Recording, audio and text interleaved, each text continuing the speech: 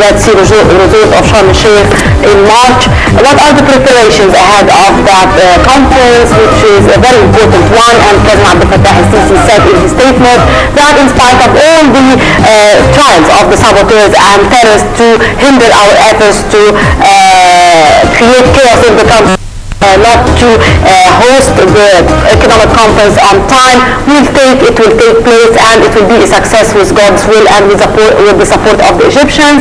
And will be shedding light also on the recent visit by Prime Minister Ibrahim Mahlab to Kuwait and its economic repercussions on the country. To shed more light on the issue, we are delighted to have our dear guest, Dr. Hussein Shreiba, the Planning and Development Expert. Good morning, Dr. Hussein, and thank you very much for being with us. Thank you for joining us, Doctor. Now, speaking of the upcoming conference, it's going to be taking place on the 13th of March. A lot of preparations are going to be needed to make sure that this conference is very successful. Tell us more about the preparations needed for this conference. Well, as I'm aware of, that the government is really doing a very intensive plan. This intensive plan not only abroad of Egypt, out of Egypt, but it's in Egypt. In Egypt, they are going to make a great conference with the ambassadors here in Egypt, informing them more details about the conference and what type of projects and all these things. And these pamphlets will be held in the embassies there in Egypt. The second thing, the government is going to raise up more facilities for this conference meeting to make it a great success. As you know, we do have two things in economy is flickering right now. One of them is the dollar is moving up, and it's moving up not because we do have a kind of conflict or anything, because the euro have went down also. So Europe is going to do something about it, because when the euro goes up, the dollars euro goes down, the products of Europe are going to move fast. The American product will get freezed. So Americans will try to put the dollar down as much as they could, because they want their product to go up once more again. So inflation outside is reflecting on us. With the success of this conference meeting, I'm expecting that the Egyptian pound is going to be raised up back again to normal. Today, it's a kind of what you call an appetizer for investors to come, because he gained before he started 4 or 5% while investing in Egypt immediately. So that's a good sign. It's not a bad sign, because lots of people think it's bad sometimes it's bad for the people who are living in Egypt. But once the investment starts, this will go down and everything goes right to normal. So Egypt economy is going to, after this success, going to be something different. In spite of what is happening, political manners, what's happening there and here, President Sisi and the Prime Minister, both of them, they are focusing on what is the future of Egypt. This is the important part, and every one of us should think positive today. Whatever happens, we are going to continue. Whatever happens, we will have a success. Sisi is being challenged like Muhammad Ali. 1805, he has a challenge in 2015. So I think he got a success because the Egyptian wanted.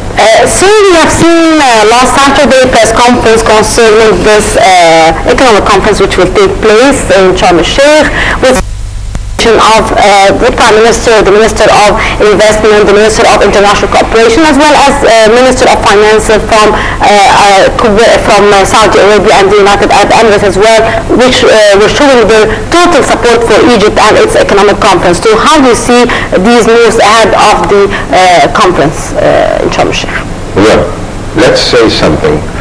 Arab countries, and we are part of the Arab countries, we are supporting right now each other, because it's not luxury.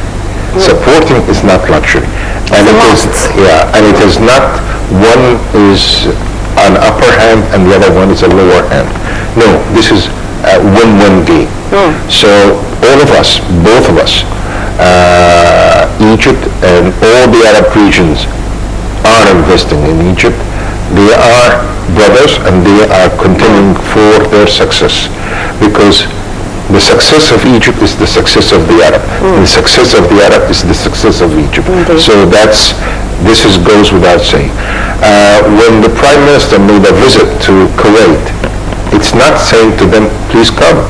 He's offering the way of terms of investments, the idea, the concept, new projects. So he is encouraging. He's like a salesman.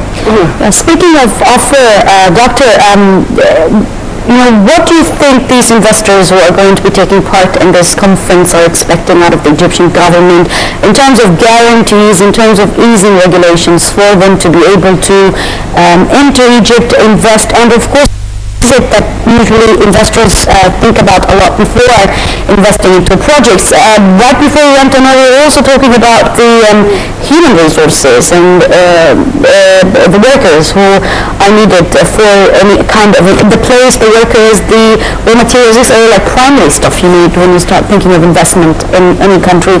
What do you think the government has to offer in terms of guarantees for these investors?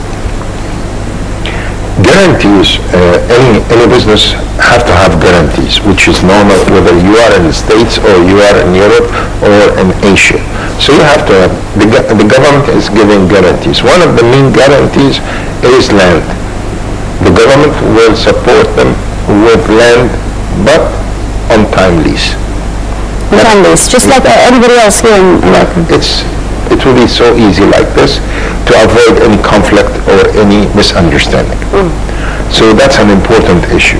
The second thing, the government is trying through Ministry of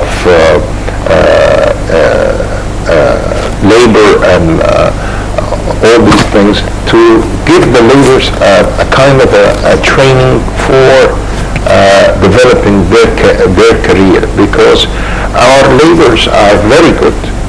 The moment you train them and the more you update them with things, they are genius. They can do and they can but they have a commitment problem. Committing to the job is a serious problem for workers here, isn't it?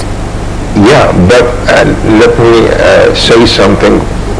When you are sick, you're sick for a long time ago and you need to recover.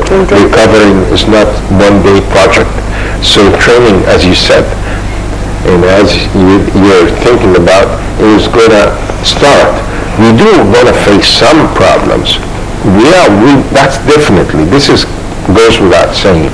But these problems, we are going to solve it because the government wants it and the labor wants it, both of them. So you'll find somebody who's really unstable, which is the better word for him. But once he recognizes his benefit and his country benefit and his family benefit, he will recognize that the investor is coming over here to help him also and help himself. So both are winning parts. So training is an essential part, and the government is supporting this. And they have put something like almost 200 million Egyptian pounds for training programs in different categories, in different ways for laborers, Egypt laborers. And that's an important issue. Thank you for this. So before going on air, we were talking about the most important steps that should be taken in order to have a successful conference, about the preparations for giving the investors all the details that they should be having in order to come and know what they are putting themselves on, how they should come and invest in Egypt, regarding the information about investment in our embassies and consulate abroad, about the Egyptian labors here, and about the political environment in Egypt. So how can we provide the investors with all these informations and details ahead of the conference in order to attract more investors who are aware of the real situation on the ground in Egypt? I hope that they have done this on the website. That's an important issue because the investors, before he comes, he can go to the website and discover this, and that's the easy way. The second way is to have this in written to all embassies and send to them. So in the embassy, if he missed any information,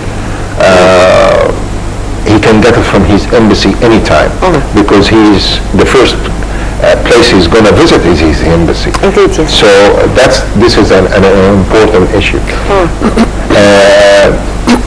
The government, if I'm not mistaken, is in need to clear one thing for the investor. Please, you have to verify your funds at the very beginning, because you can't say I'm going to make a project of $1 billion and you come over here with $2 million and it's a joke. Yeah, indeed. Yes. So the investors should verify their funds up front and say we are going to invest 100 million, so down payment is 40-50 million will be into the national banks of Egypt, whatever the name they are. Speaking of the system of how these investors are going to be starting off or kicking off with investments in Egypt, and choosing or the decision of holding this conference before the parliamentary elections. Now, if I may ask you on the positive side of taking this decision, could it be, bureaucracy in Egypt is one of